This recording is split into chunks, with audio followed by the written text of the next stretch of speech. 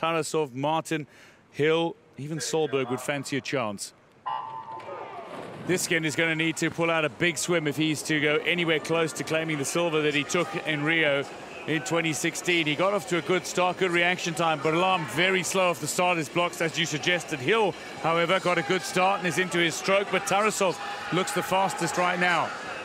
Well, maybe it's Barlaam who's looking to come back a little here. Barlaam coming to the wall is going to touch Paralympic record time ahead of Tarasov. Jamal Hill does medal for the United States. A good start that put him in good stead.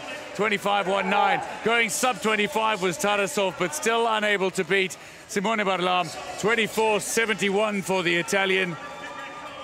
And he has a 5th gold medal of these games for Italy in the pool. What a swim. Tarasov goes sub-25 as he too dipped below the previous Paralympic record of Matthew Cowdery's. But my word, Tarasov knows he was as quick as he could have been without managing to beat Barlaam.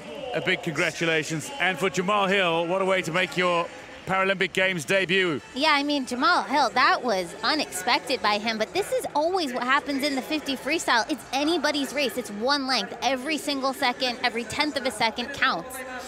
For a moment, Tarasov looked to be pulling away when he just had a spike in energy midway through the pool, but maybe noticing it and going, just edging up a gear. Simone Barlaam just pulled away.